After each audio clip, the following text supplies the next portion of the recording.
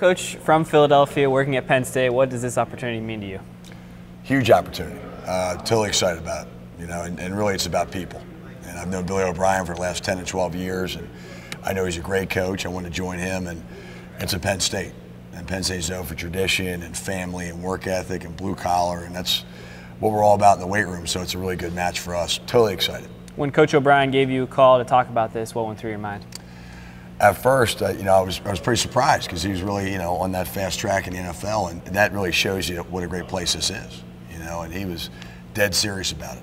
And I said, Billy, if you're in, then, I'm going to really talk to my wife and see if she's in. And she's like, let's go. So it's been a neat experience, and I was fortunate enough to have a really great, loyal staff at South Carolina. I've been able to bring most of them with me, and we are excited to be here. Talk about what the reception's been like from the Penn State community since you've been here.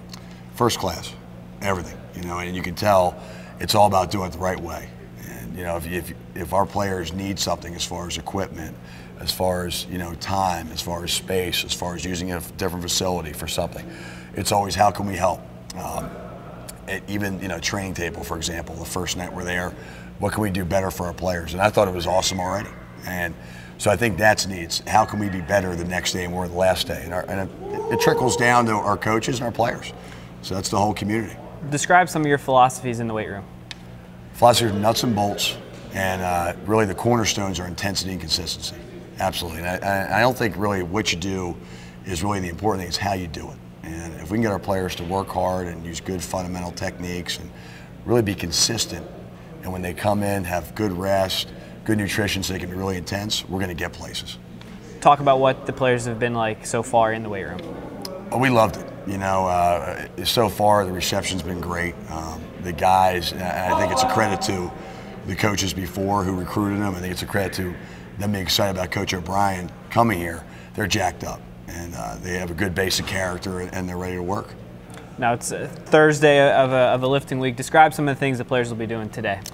Today is a lower body day, but we always start with an Olympic movement. So today's a hang clean. I like to do that first in the lift, try and really stimulate the nervous system.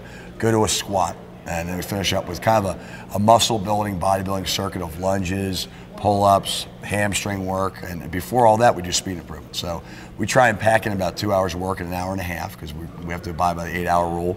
And tomorrow's our big morning. We get out there and we run through a good agility circuit and do some toughness drills. And so the guys know after today's workout, they got to start thinking about tomorrow. So why so early on Friday mornings? Team building, and it's Tuesday and Friday. And I think it's always been like that. And you know what? It's not broken. Get them up twice a week early in the morning. It's kind of America's routine in college football. And it's a good thing. You have to really sacrifice, really appreciate what you're doing. And it really gets the guys going, and it separates them from kind of everybody else. They really feel special that they're getting up and really committing to this.